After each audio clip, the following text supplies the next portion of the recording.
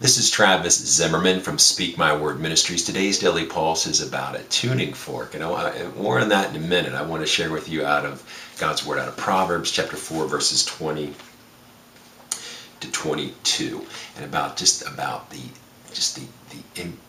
permanence of God's Word, the immutability. It doesn't change as God is constant.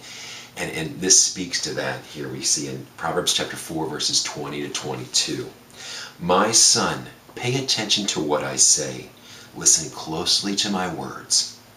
Do not let them out of your sight. Keep them within your heart. For they are life to those who find them and health to a man's whole body.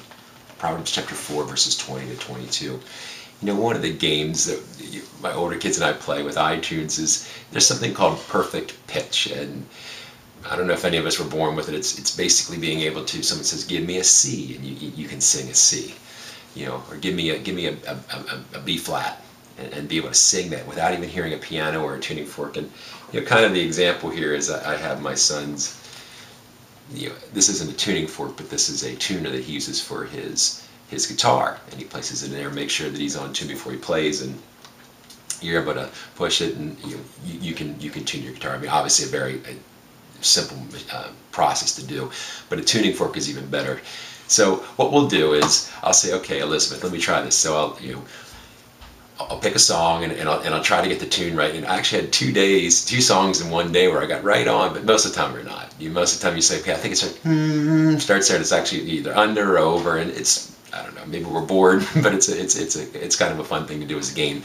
But right as I was doing that, I sensed God say to me that that's the way God's Word is. We think we know what God's Word says, and we do. We read it, and we try to memorize it, we try to understand it, we try to study it. But you know what? We always got to be going back to God's Word, because what happens is sometimes we think we know God's Word, and we think we're doing the right things, but we are sinners, and we are sinful from the start to the finish. Everything in between is sin. And what happens is we don't necessarily, it's kind of like the frog boiling in water. If it was placed in the boiling water, it jumps right out, but over time you can boil it, as the saying would go, if it just increases gradually.